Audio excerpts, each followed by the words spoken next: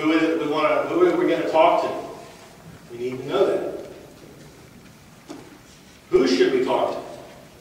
Do we need to connect Trooper A with Firefighter B? Is that really interoperability? Probably not. Do we want to take primary fire channel here and primary fire channel from another agency and connect them together? No. It's going to lead to confusion. All right. Is there a rare instance where you may want to? Yeah, there are. It's the only channel that that guy has, and you need to use that, or it's the only one that works there. Okay, yeah, there are exceptions. As a rule, what do we want to use to connect for interoperability? What do we want to use? Mutual aid frequencies or tactical frequencies? IHOP channels, interoperability channels, tactical channels, whether they're simplex or repeated. Separate talk groups up here on trunking, have separate talk groups for your interoperability. And really, what level should interoperability be working? In the command structure. At the top of the command structure. The interoperability, even if we go back to the Trade Center and Pentagon, and back past that, the interoperability issues on most of these major disasters is Commander A talking to Commander B, or who, their comm guys usually, right? Because it's usually not this, right? The comm guys passing that traffic a lot of times. But it's command level here to command level here to command level here. Where did unified command come from? And ICS, where did it develop? It came out of interoperability. That was the basis of it. Why do we have unified command? We need to get everybody together because we don't have good interoperability, right? So we need to get the people together. So everybody's going, well, we don't need to be together now. We got interoperability. We got an AC 1000 last week. No. You need to have that unified command. All right? Is the unified command going to be there 100% of the time? They may not.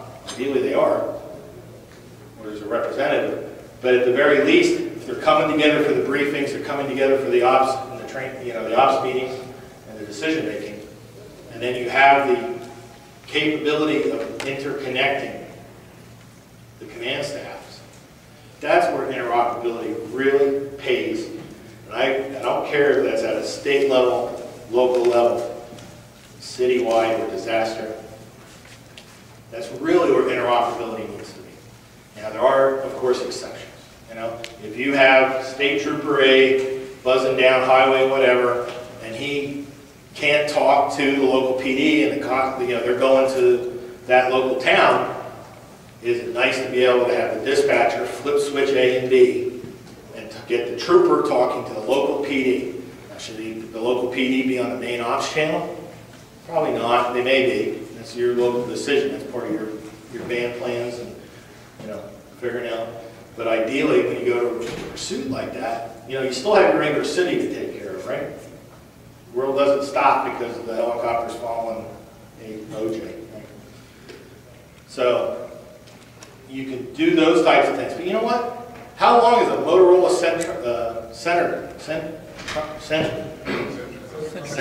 console been able to cross-connect two channels? Forever, right? You've been able to do that forever. You've been able to take system A and system B and connect them together. Nothing new. That's been around for many, many years. Probably 20 years since day one of the console. They've been around long. So that's nothing new. Does it get used? Did it get used? Did people promote it? Did people figure out how to make it work effectively? No. But, because a lot of times they didn't have the state frequency at the local county level comm center. That was the problem. Getting that state radio in the comm center so it's on the console. And then whatever system you're using, you can do that cross-connect. And now, is that interoperability? Yeah, it's still interoperability.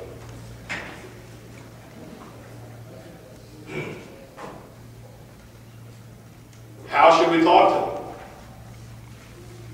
them? Bravo 21, Charlie 54, you out there? Is that what we're going to do? State trooper calling local cop? Is he even going to know what the other guy's call is?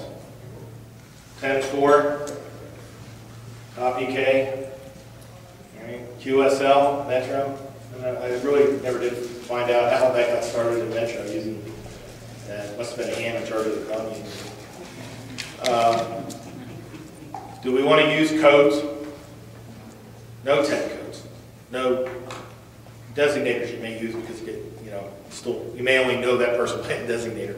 But you don't want to be using, 1021. All right, what's a 1021? Anybody here? Phone call. Phone call. Anybody else? Anything different? 10100. Supervisors. Bomb scare for us. Restroom break. All right, 13. 1013. Man down, officer needs assistance, pull out all the stops, hit the panic button. All right. Okay. So you can see how the confusion develops, and that's why as soon as you start talking at your agency, pretty well, it really isn't. There's some use in your normal day-to-day with certain codes, of course. It makes life simpler and faster. But when you start dealing interagency, you've got to train your people that goes out the door. Right? We all have radio numbers and stuff. When we get out of any operation, we go like national parks and the same thing. Get rid of the designators. Barton, Lemoyne. All right? Barton, call them Lemoyne. Plain English. Call them by name. It's less confusing. Because if you start using the codes, people just don't understand. Or the different codes. And you can see what can happen. If I call a 10100 and it's an administrator or a P break for him, I'm calling 10100. 10100, I need DOD. I need DOD for a P break. So you can see, keep it simple, plain language. Is interoperability box with switches? It may be. It may be. It's another tool in our bag of tricks. Okay. Is a radio in each hand?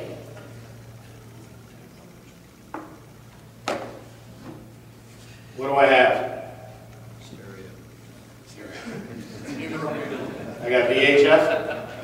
You can look at the antennas. It's not 100%, but generally you can pretty well look at somebody's radio. This is not so much because that could be 800 or 700 and get up in there. They usually get a little bit shorter. I got UHF here and I got VHF here. So, and on the human interface, correct. So we did it for years. Human relays. Send a guy in a truck up on top of the hill, and he would, task 1 to relay. We have a find. Relay to task 1, 10-4. Relay to command. Command, task 1 has a find. Command to relay.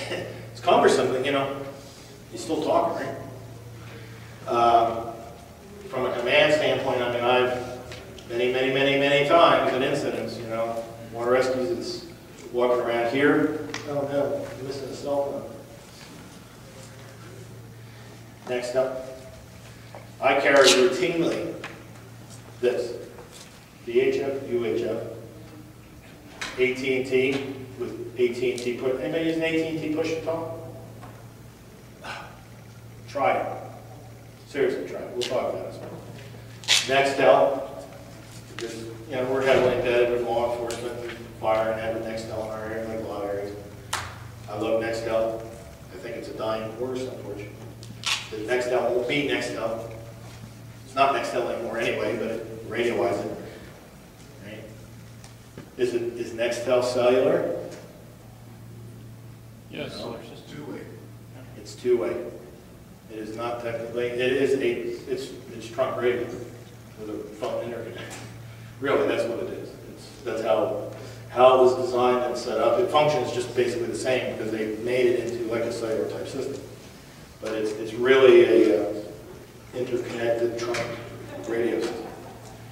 And the IDEA system's great. The old Nextel was great. Saved a bunch of time, a bunch of lives as far as I'm concerned.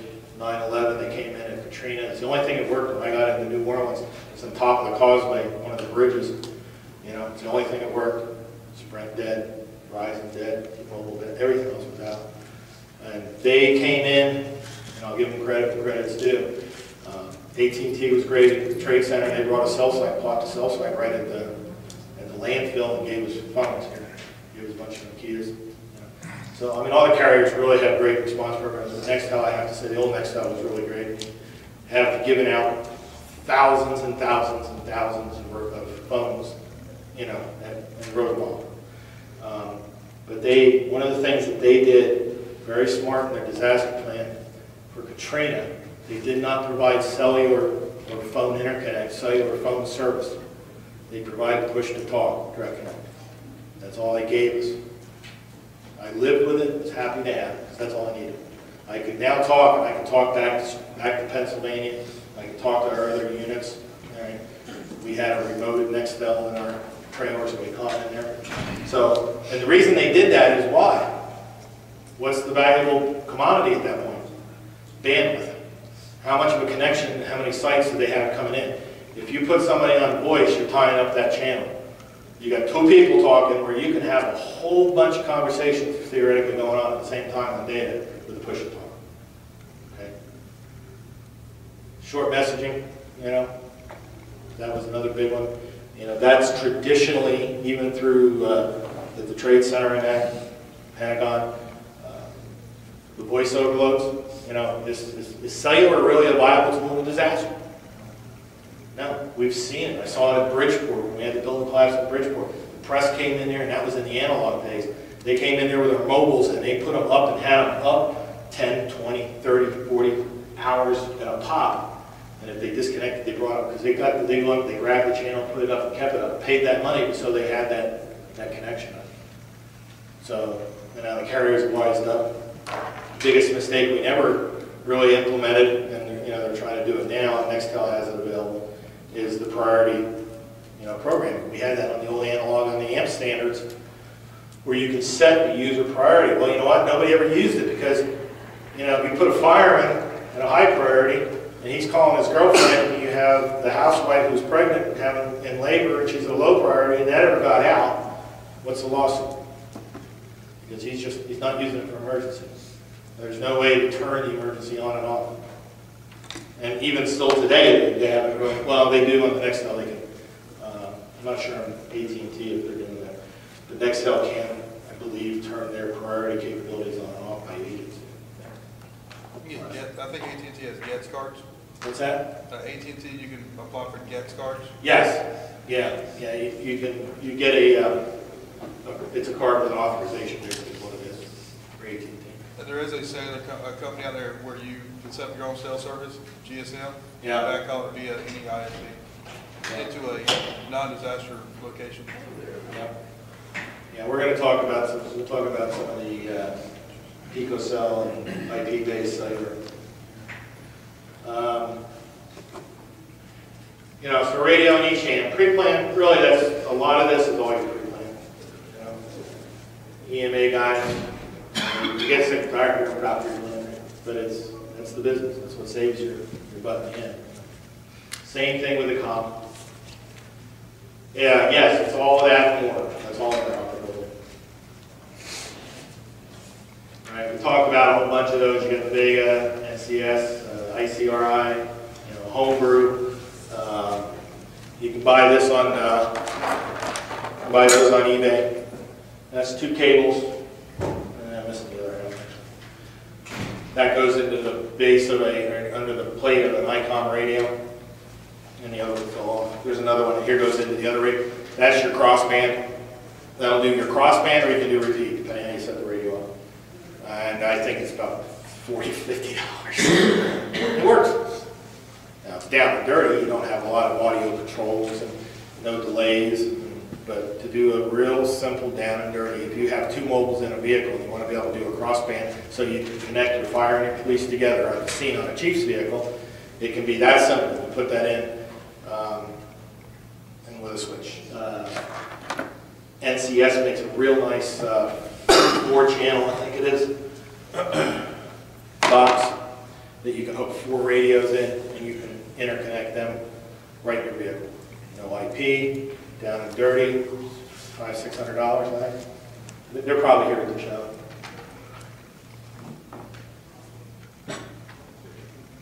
ICRI, they'll be here this afternoon. They'll show you how that works hands-on.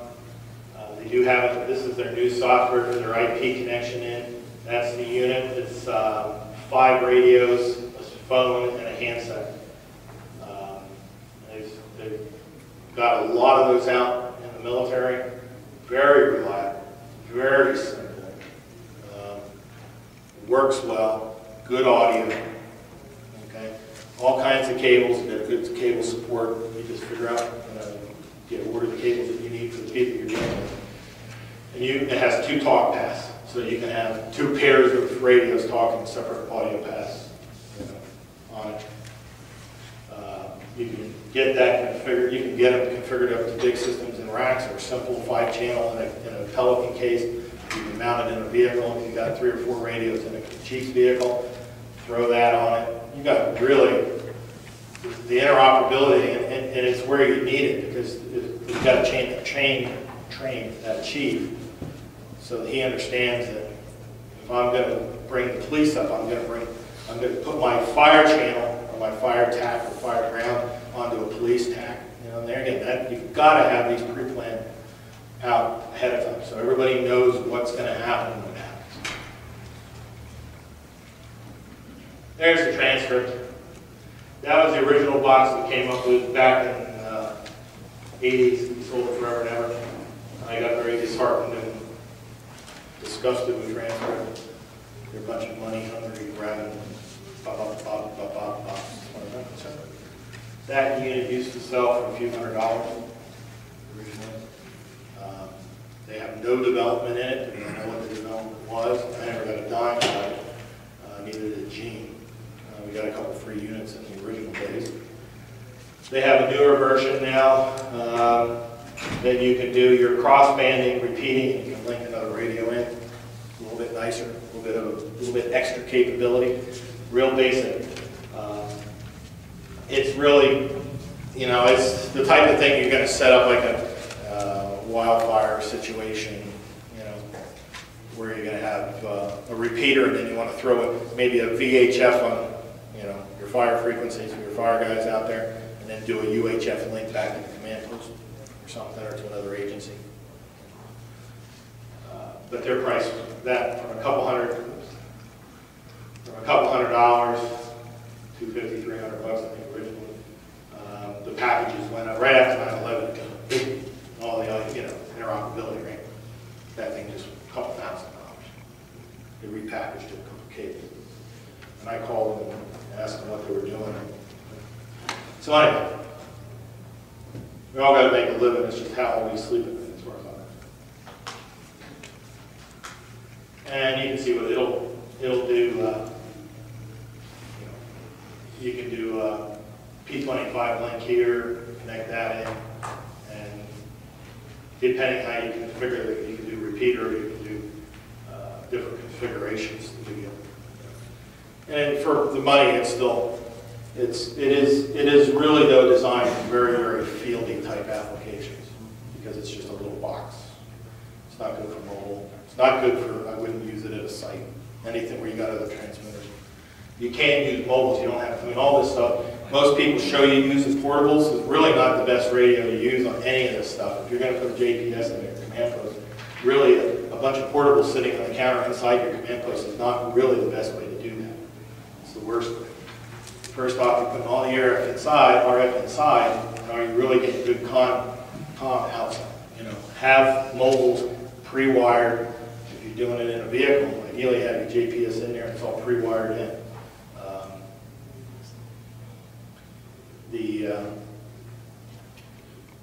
Just went blank. Department of Environmental Protection, U.S. got a bunch of comm trucks last year. They've been spreading them out to the different regions. They have GPSs in them. They got the Daniels repeater, P25 cable, and that.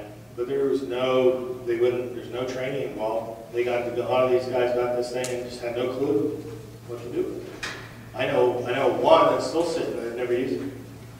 They use the truck, they take the calls, they use the computers and stuff. And, they still don't have a clue as to what the interoperability is supposed to do on it.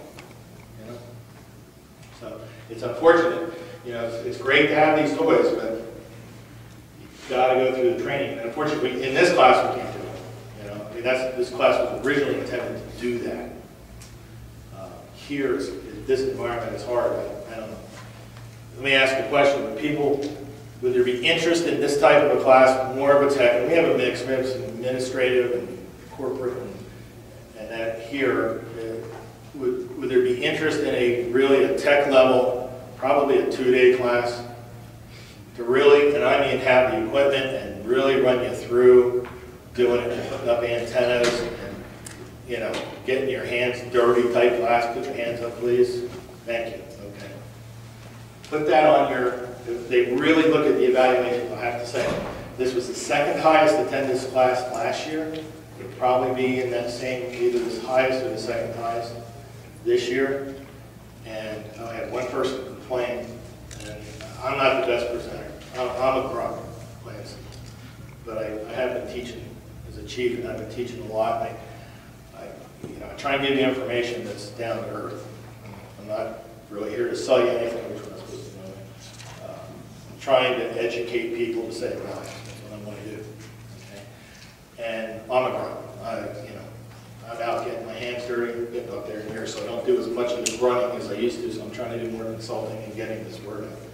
So if you put that on your evaluations, that a more technical hands-on class would be of interest, that's good for me because I can go back to them. I tried to do that this year. I wanted to do what we're going to do today, and then the second day would be hands-on and really bring the people up to a technician level from what our program would be a Contact 1 technician level. But I need to do that in 2 or 3. If you're interested, we can do that in our own area. We can set up a class and do a 2 or 3 day class. Satellite comm. Really got going with Intersat. There was a couple military and some other projects. Mobile Satellite Ventures, which is out now, has a system that's been around a long time. Those were really the 2 first ones. The MSAT. Anybody using MSAT? 2 or 3. It's sort of a dying horse. They're coming up with a new generation, new system. We had it there at the Trade Center. It was the only thing that worked. We had one in the truck, and we borrowed a portable. And it was the only comp coming out of Chelsea on Tuesday night. And we used it up at the landfill. It was the only phones coming out of the landfill for the first 3 or 4 days that we were there until AT&T brought the cell in. Works good. The nice thing about it, I had push-to-talk. We all love push-to-talk, right? Okay.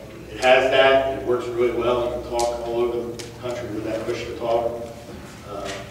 It's promising all the old Euro work on the new satellites. What's that? The MSB is promising all the old MSAT Euro work on the new satellites. Yeah, that's their promise. Well, hopefully they'll do that. I used to be a dealer, and then 5 or 6 years ago, right after 9/11, I think it was. And most of the satellite companies, unfortunately, are not conducive to disaster communication. They're starting to come around, some of them. But how many people here have a budget to buy? And we'll talk about the vegan. These are vegan.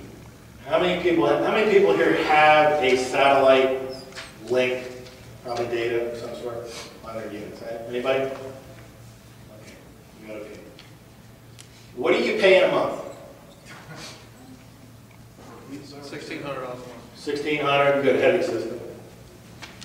Oh well, 15. I mean, the cheapest, like Motosat. You go Motosat, and it works. I mean, we used 3 Motosat terminals during Katrina, and they were great. Not real high capacity. Can't run voice over IP on them real well. They're not fast enough. They have the F3s that have come out. They've got some newer systems, higher speed, that will do voice over now. And they're $100.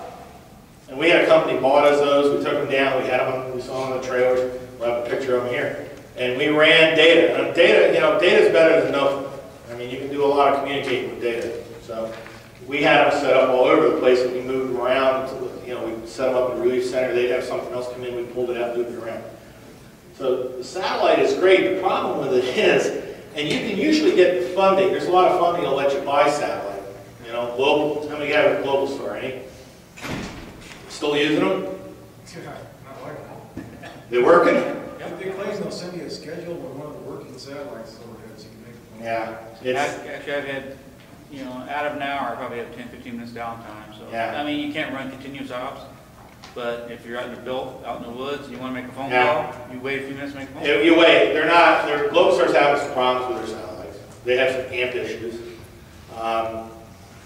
The Spot, and we'll talk, we're not gonna have time to go a lot. Spot, these are available all over. Star Store has them, it's one of my sites. $149, right? It uses the Global Star system, the data-only system, which is not affected by the problem. The amps, different part of the setup. It's a tracker. It's a one-way device. It's a GPS receiver and a one-way satellite, 1,600 megs, I think it is, uplink to the Global Star. Okay? It sends, when you activate it in sequence, it sends 3 bursts timed out. Theory is one of the 3 will hit the satellite. Okay? No acknowledgement back, so it keeps transferring. Seeing how much Global Star gear we're stuck with that's going in the dumpster, I don't think I'd buy anything else. Global, well, they're scheduled to launch. They're gonna, unless they don't make it happen fast enough. But all the indications are they're going to salvage the system. Don't you? Or not? No? You think they're going to go down the tubes? Is that what you're saying? Oh, yeah. I mean, all we got left is the Simplex data system, and they've screwed millions of customers. Yeah. You know, the satellites they launched for a few spares that they made when they made the originals. Right. Yeah, but they have new they're supposedly going to be launching new generations of Saturdays satellites. they can afford to launch 2 generations when revenue's down to nothing, and Yeah. they made it for a customer again. It's possible. I don't know. It's hard to say. This is a $149 investment. And if they go down, if they go defunct, it'll make a nice piece for the mail, if nothing else. It will save lives. It already has saved lives. It does work good. You will at least get a few years of service because they're not going to go away that fast. Satellites will be there. We're going to do something up. They do have a very extensive data network that's out there and is being used, and they have not lost that part of it, from what I can tell. But it's $100 a year for emergency service. You hit the 911 button, it goes into a 24-hour center. They take your GPS location, they know who to contact. They contact the service and tell them that they're getting a 911 call from that GPS location. They have all your personal information in the computer. It's already saved 2 lives. One was in Alaska last December. They launched this in November, and a guy that was a caretaker at a facility had one of these. His family bought it for him because they were worried about it. Sell the satellites, nothing up there. I think he used HF, what I heard, and that was unreliable. He was outside doing some work, had a medical problem, hit the 911. Coast Guard guys came in. I think it was Coast Guard guys came in. Did you hear that? Came in. Helicopter came in, found him right on the money at the facility, pulled him out, saved his life. So that was the first save on this one. It also has a track for another $50. So for $150 a year service, you can push the track setting. It'll give you 24 hours of tracks every 10 minutes. All right, and it comes up on Google Maps. That's all you need, the web interface. And you can take a look at, you'll be able to see where they've been, where they are. It has an OK button. You hit the OK button, it'll send out 3 sets of OK signals. The OKs, the track information just goes into your account. The OKs will go to my phone. If I had service, if I hit the OK on this, my cell phone would ring and I would get an indication from this unit as an OK. This unit is sending me an OK. And that you can set up on the computer online and send it to 2 or 3 email addresses. So if you're out hiking, I mean the audience is hiking, marine, and the advantage is it's not like an ELT. It gets your GPS and sends it to the satellite to the provider. It's a great little unit. It's about 85% of the signals get through from what I've seen. If you're sitting still, in other words, if I set that outside, because it doesn't hit every single pass on the satellite, it does miss some of those 10 minutes may miss. But the theory is when you hit the 911, this goes into a 5-minute mode. So every 5 minutes it sends 3 signals out. Do the numbers. You know, you might miss one, but generally within a few, you know, 5, 10, or 15 minutes, it's going to have at least one hit into the system. And then it'll keep sending. So even if you have a major problem, medical problem, you keep traveling, it'll keep sending. If you get them, the only thing I found is get them up. If you're fixed, if you're a fixed location, get it out in the open. Give yourself the best odds of hitting the saddle. Yeah, we've got a little subtract. Interstat standard in there again. It's, you know, you can get fixed terminals, little like laptop units, or a bunch of different units out there. And you can get phone service with that for, and that's about $2 a minute, depending on how you get the plan set up. And they're $2,000 to $3,000. You can buy them for $300 or $400 on eBay used. We have 2 of them. We keep cash, not activated. But even if you activate those, you can keep them activated for $35 a month. I think the last one we had it on. We use that Katrina, and yeah, it worked well. IMSAT, you decide stuff. Iridium, how many people are using Iridium? Place like Polestar. Yeah, they got a good deal. Iridium gives you all kinds of benefits if you trade up with Polestar. They've actually got a usable fax service now, too. Yep. Yeah, usable fax. Data, they do work for data. It's slow data though, it's not. But you can get emails. Monitoring capability. Anybody heard anything? I tried to get an update from them on the push to talk that they were talking about last year. I think they were primarily going on the military with it. No. Anybody seen anything, heard anything? No. It's basically they're trying to do a push to talk type function through it, similar to like an Nextel. It does have low speed, Iridium, Globalstar, MSV, Qualcomm, they're all low speed data terminals. One of the first times satellite data was used in an emergency, as far as we can document, was a Qualcomm terminal.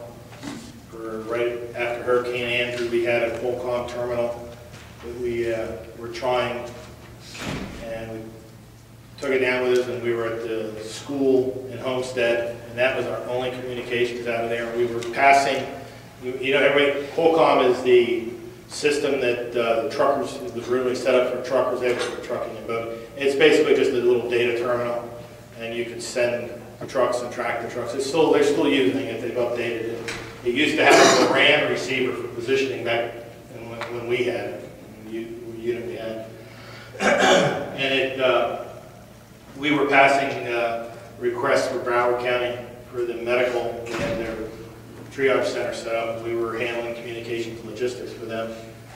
And we would pass, they'd give us lists, and we would send the list, type the list into the computer. It went to the Qualcomm's Ops Center in San Diego, I think it was.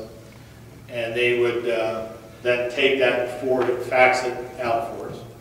So that was probably one of the very first times data was used at a disaster as a public safety function of a disaster. That was Andrew, 91, 2. Began.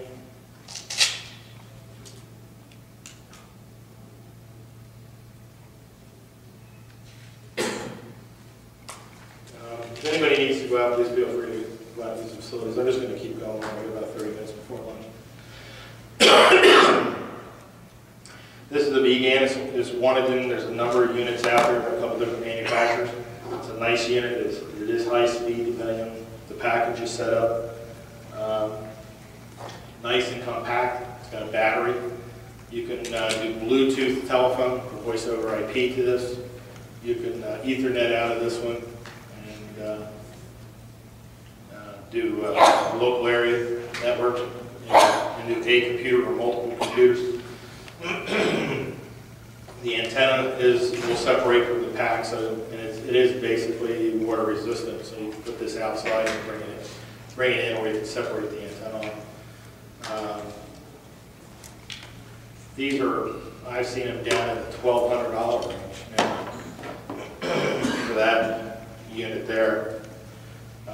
Service, you can buy SIM cards like you buy for your phone for them, prepaid, or you can sign up for an account. And as you can see, you get on some of them, it gets a pretty good speed. I mean, you can do streaming video.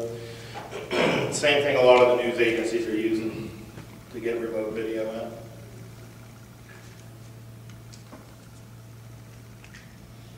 You'll do your short messaging, USB phone. You do voice. You can connect your, PDAs, whatever. You can go hook it up to a wireless.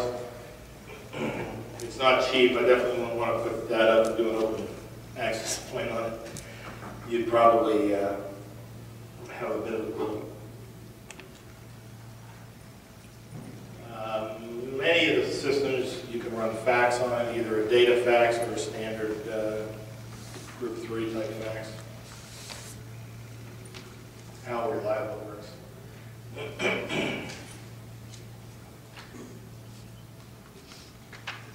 That's a spot, $149. They're available all over.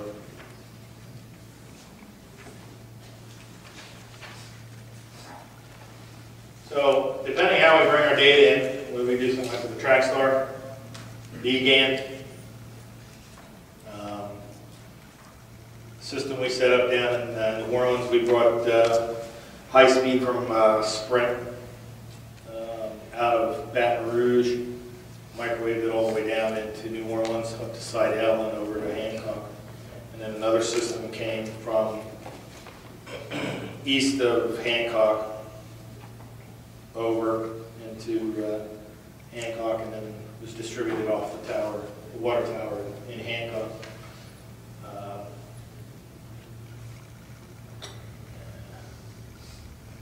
The trailer, you can see the Motosat that's set up, which gave us decent internet access. That's basically a consumer RV version. See up front there, they have an F3 now that's bigger, more powerful transmitter, 1 watt. I believe it is, or 2 watt, I think it's and you can run voice over IP, radio over IP. We can actually run radio over IP with a VPN client.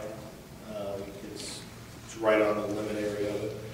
It'll run the radios, it'll run the telex Vega over that. This system, that was portable, that went all over the place. The National Guard had it for a while. St. Tammany and Sidell had it for a couple weeks, feeding their mobile command post trailer with internet.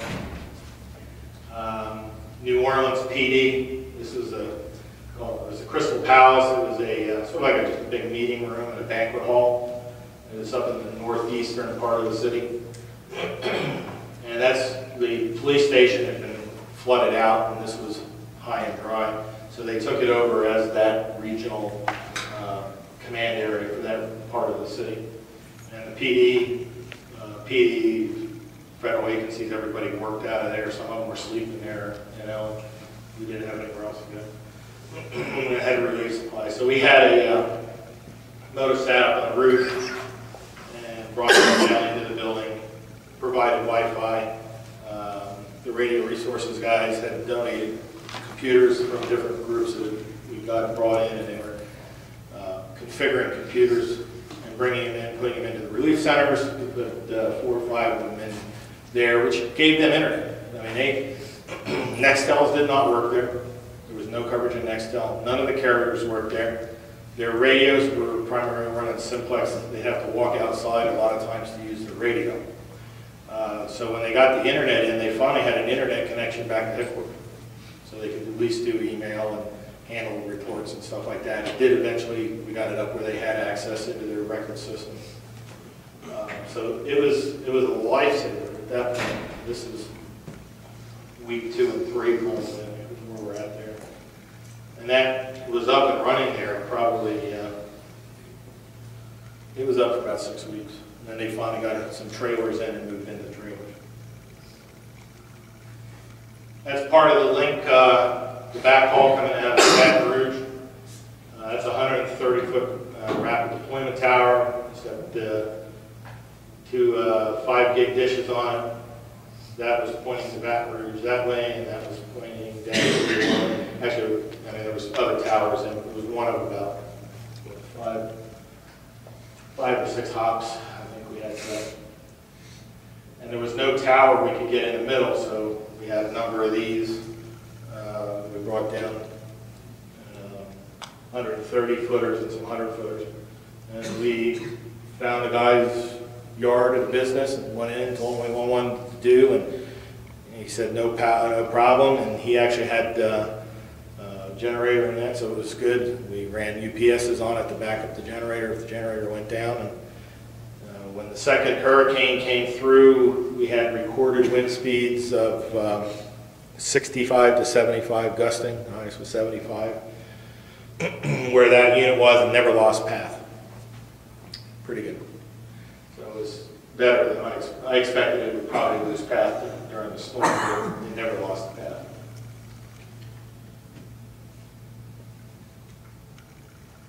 And some other things, and this things to think about is how are you going to maintain your data? I mean,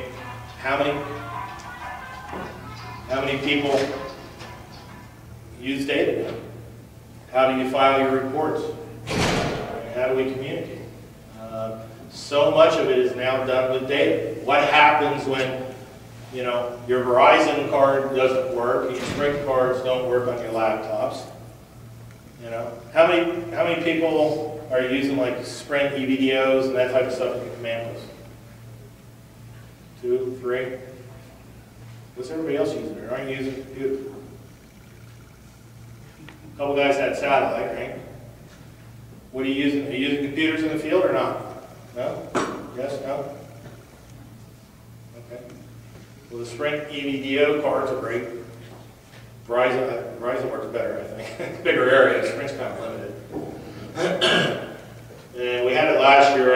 I've had a dispute with Verizon and Sprint on their practices. So I do not have a unit here this year. We had one. But I will tell you, and against what they like you to know, the EVDO cards, Sprint actually pushed it. I don't know if they're still pushing it last year. Do they still have them in the monorail? The free Wi-Fi? Anybody see it? And it's a Linksys box with an EVDO card plugged into it off the Sprint network. And what it does is it gives you a 2.4 access point using the EVDO. And anybody, if you have it open, anybody can access that. Great box, works really well.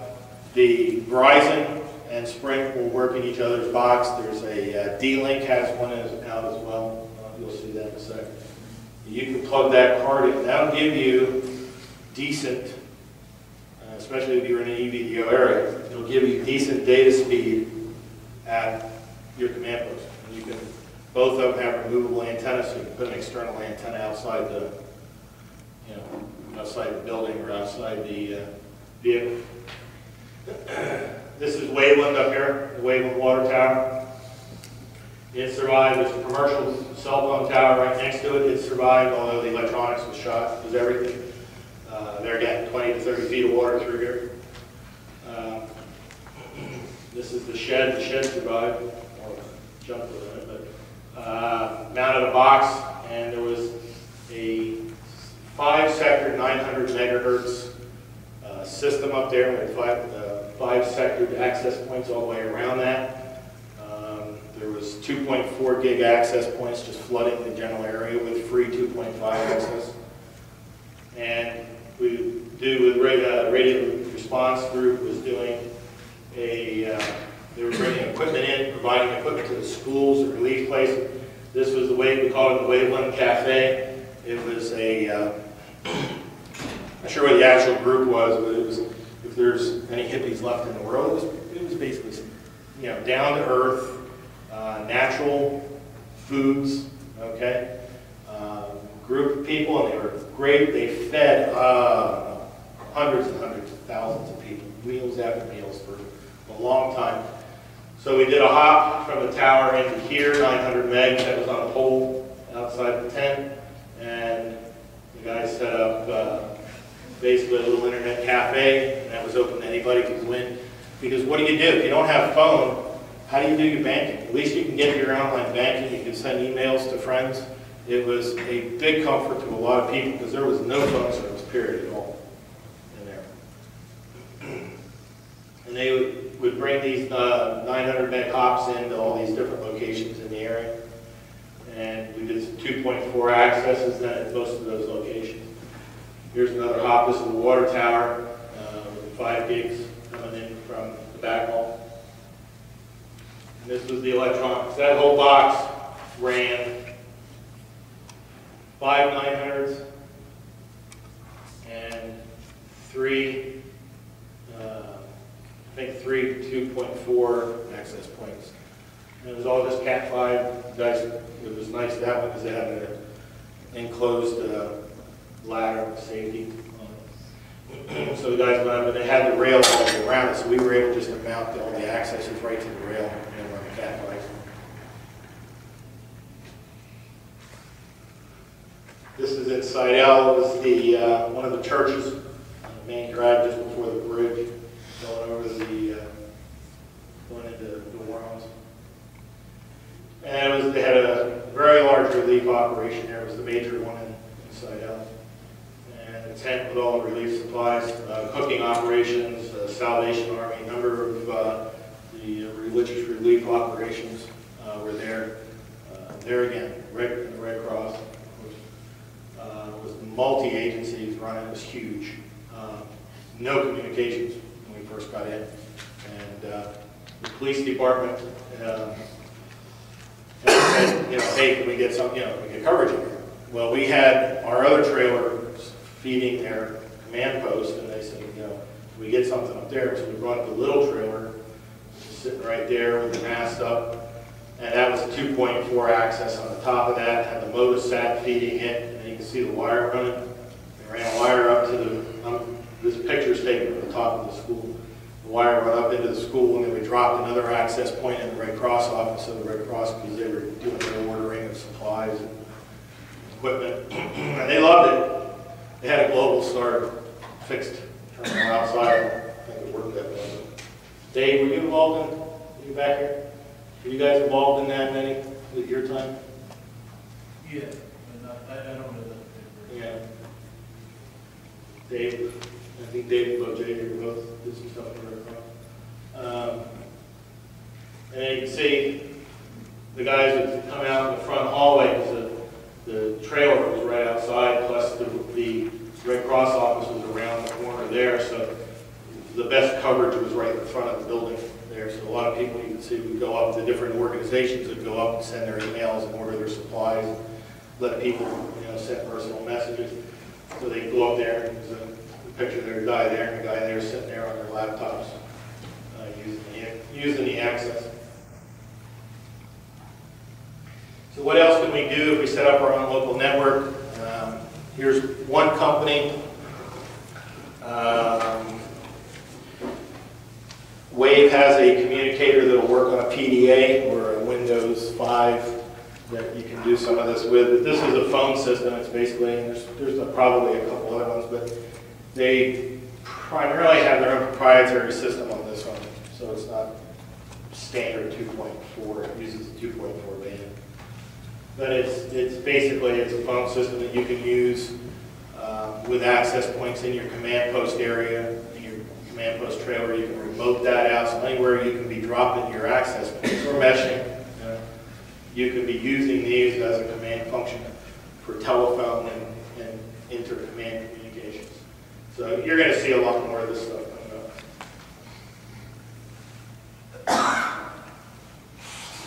up. DBS, like your DirecTV and that.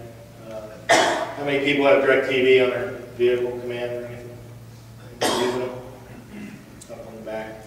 I'll tell you, we've been using it for quite a while, pretty well since it came out. We've had some sort of DirecTV dish and receiver. CNN, best info in the world. We just have to take a little bit of grain of salt sometimes, what's it telling me. But it's handy when you get in, you can set it up and still have a connection with the rest of the world, what's going on around you.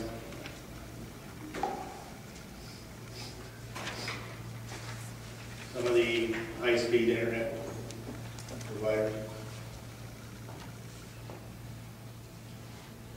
That's, Dave, that Florida, that's one of your, that Florida's? Yeah. Where was this? The picture down on the bottom right is the Baghdad Airport. Baghdad. That's the combat camera that's one that we deployed, I think, close to 1,000 antennas. Yeah.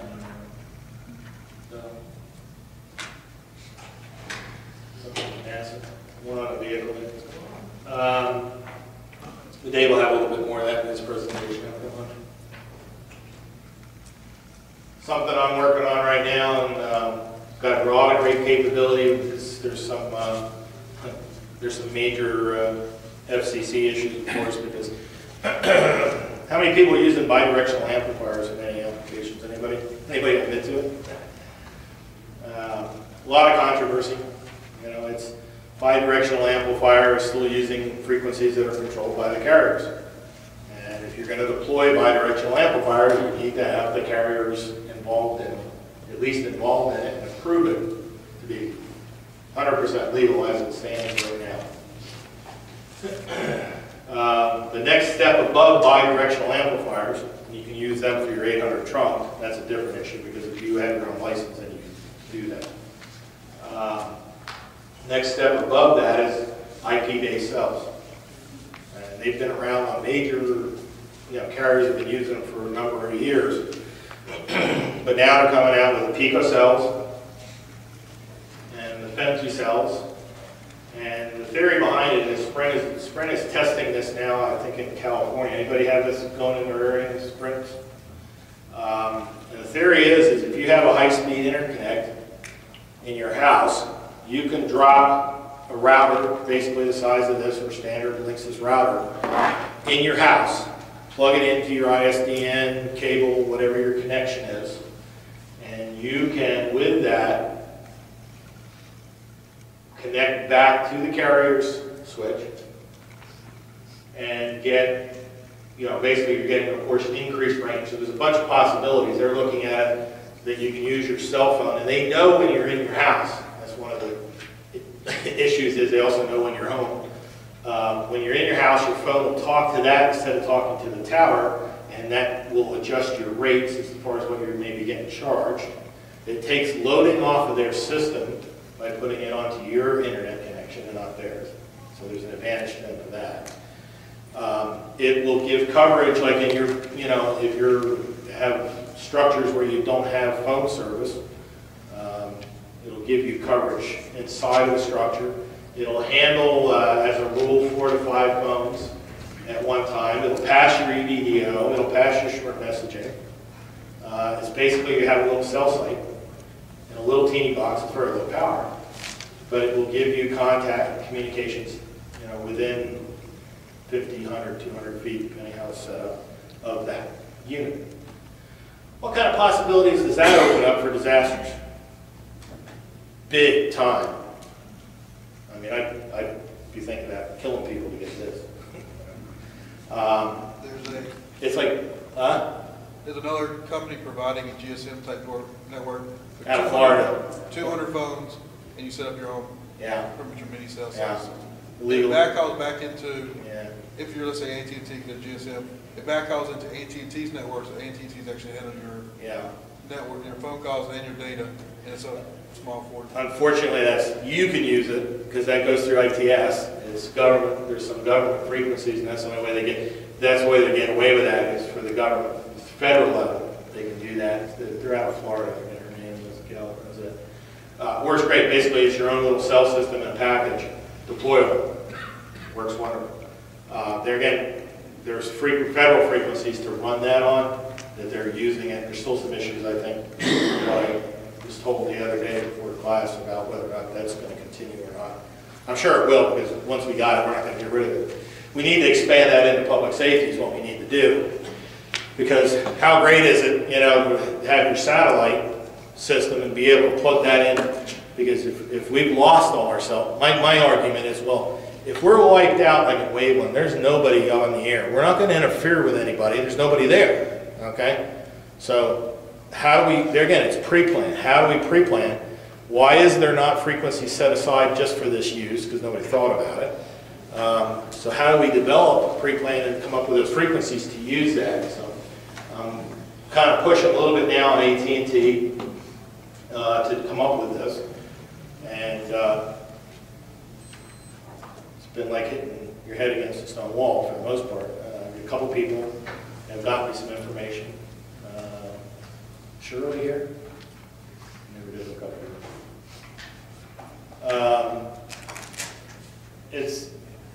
It's all an issue of who owns the frequency, and the carriers own it or control it in the area.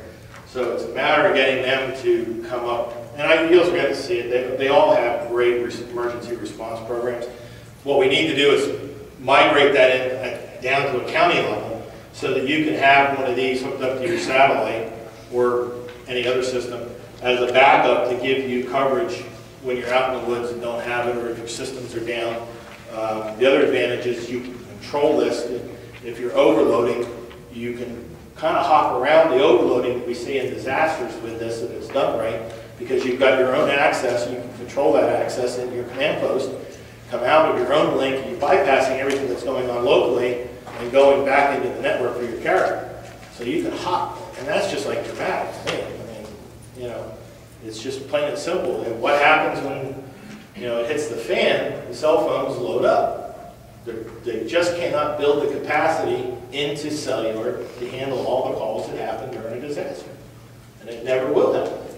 So here's a way we can, from the public safety side, kind of get around it.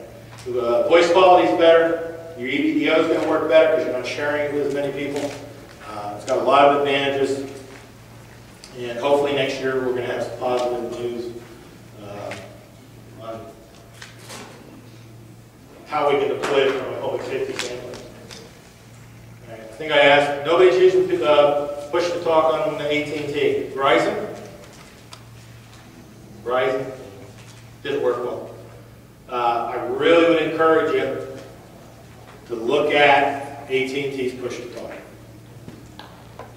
It's available, it's a limited number of phones. Some of the benefits are, the big thing is you can see who's available. You're available silent, do not disturb, unavailable. Invitation pending if you're trying to add it to your group. Initiation of progress, and then group icon is 2 pairs. I can set up a group on my phone on the fly. All I need is your phone number, and even if I don't know your push to talk, I can enter your phone number, but if it is, it'll go through. If it's not, it's just going to reject it because you're not in the push to talk system. $10 a month, unlimited. And if you're on plans, like my plan, I have 3 phones. I pay $10. That covers all 3 phones. You pay $10 for the first 2 phones, and after that, it's included. That's a good deal. Yes. Question, and Limited phones, unfortunately. I would hope that they would push this. They should be pushing it with what's going on with Sprint. I don't understand the philosophy, and I'm hoping I can find somebody here at the conference and peg it to the wall. BlackBerry, that's what I got here, is the Curve. They got a Pearl. Motorola is what she has. There is a Nokia out. Don't get the Nokia. Nokias aren't too bad, but the Nokia with the push to talk, the audio is louder. LG, I have not tried. All 3 of these sound great. The Motorola, to me, is, I don't know, I just like the audio. This audio is nice, it's clear. I'm not a big BlackBerry fan, but I wish they would expand it out. But it works good, and the reason we looked at it is we never really ever did get Nextel to give us good group function for our team. When we went to Nextel, they sold, oh yeah, you'll be able to talk to everybody, because we cover 14 counties, so we don't have a radio system that talks everywhere we want to talk. So we thought Nextel would be the way to go. We never got Nextel hooked up the way we wanted it to. In the beginning days, you didn't have national, and then now you still have to pay extra for national. It's included in here, national.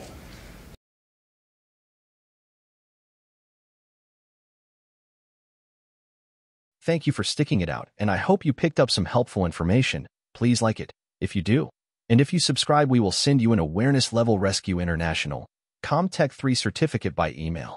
Please email your information and your subscriber name from YouTube to director@rescueinternational.org and help us reach our 500 subscriber goal and hit the notifications button to stay informed of new videos. Thank you for watching from Bruce and the crew. We will finish off with a few final words about pushover cellular or LTE-PTT. One of the big things I've been trying to find, because if we got this, what's the next great thing that we can add to this? Because it's IP based, bring it onto a laptop or a desktop computer, right? They promoted in some of the literature that they can do that. Nobody's got a clue on how to do it. Are you doing that? Have you come up with anything? I'm not part of that team, so I don't know how far they're doing data on it. All right. If you could get my card, if you could, I really would like some help on if anybody else does that. Because that would be the next best thing, because that's always been one of the problems we've had, like Nextel, is how do we get into our comm centers, right? So you had to do these things with taking the phones and interface the phone to a console. And, well, if we could do it on a computer, it'd be really simple. Same thing for disaster. Like voice instant messaging? Yeah, you can do voice instant messaging. They have that function. You can do instant video. I haven't done it. It's like a video thing you can do with it too. What's that stuff? Is it GSM or is it it's available on basically, well, it's GSM on AT&T. You can it's available on other formats. Push to talk over POC, push to talk over cellular. It's all similar, and they're all basically stick-based. the AT&T showed more features available than CDD? Yeah. And it does not seem that what I've tried on I did see a Sprint version, and it was a little bit slower, I thought.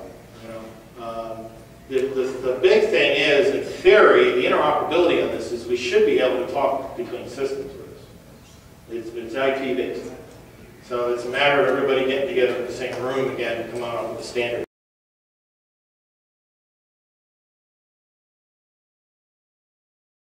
Which they don't have.